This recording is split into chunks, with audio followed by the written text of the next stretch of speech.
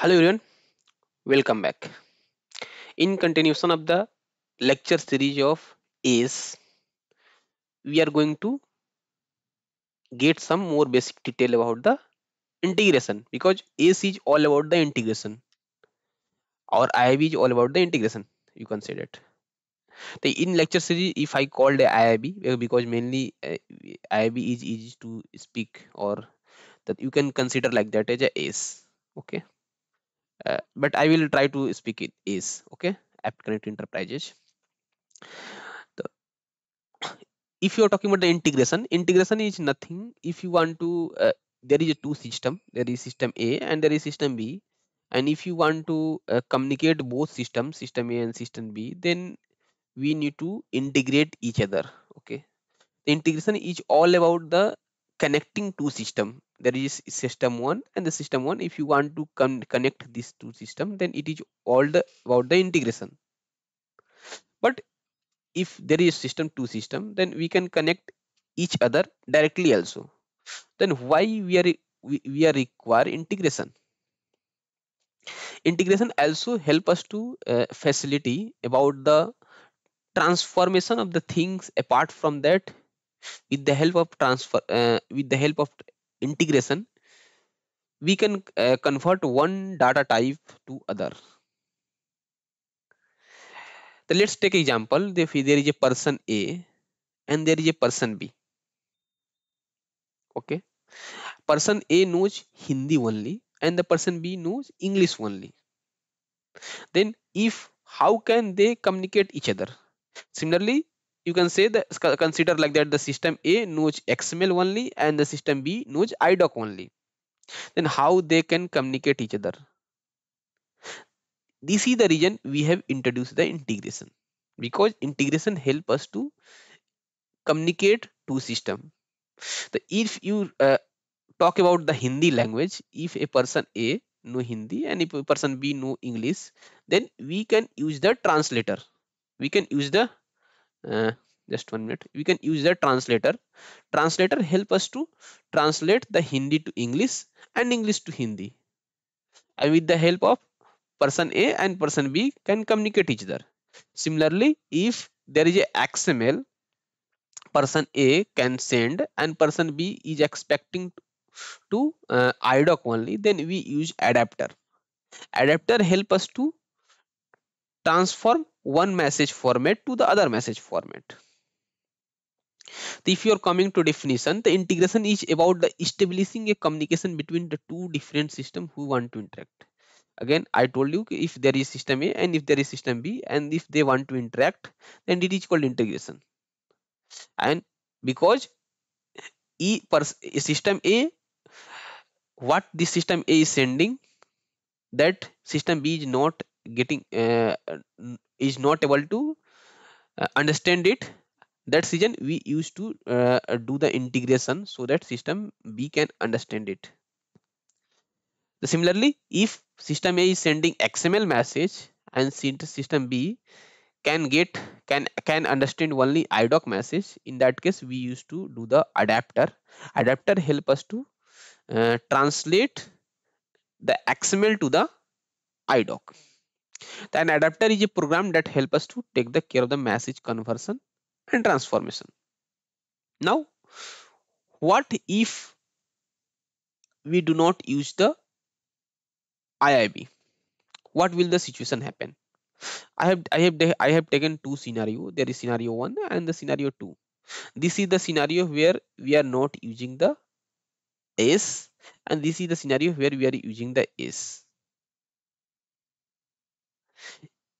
In case we are not using the S, and there are consider like that there is a application A, application B, application C, D, E, F, and these all application have and are able to understand different language.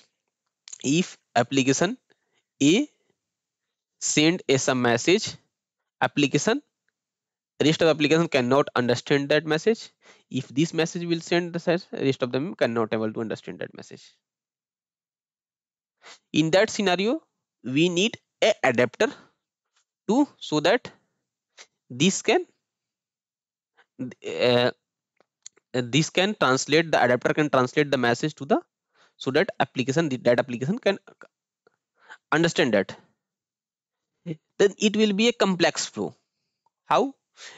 Because for this, if it is sending message to the all application, there should be a one adapter required from this to this, from this to this, from this to this, from this to this, and this to this. The from, for each application, nearly five adapter is required. For this also five adapter required. For this all five, also five adapter. The total 5, 5, 10, 15, 20, 25, 30. Total 30 adapter is required for the simple flow. Then if there is a 100 application, the consider how much adapter is required, and it will be a very complex flow.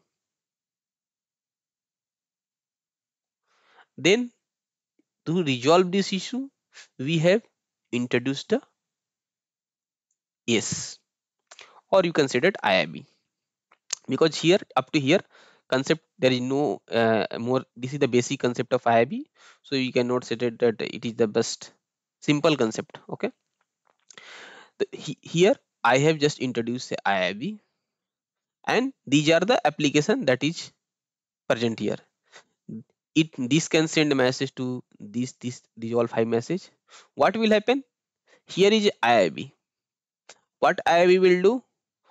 Once this application will send the message to here, it will transform the message and send into the different system as per their requirement. If they are, this is understanding JSON, this is understanding IDOC, this is understanding uh, different messages, consider like that EDI format, then what will happen?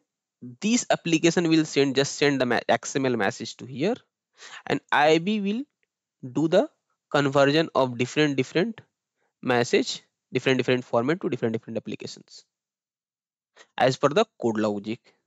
And the code written for the IIB is the ESQL, extended structured query language.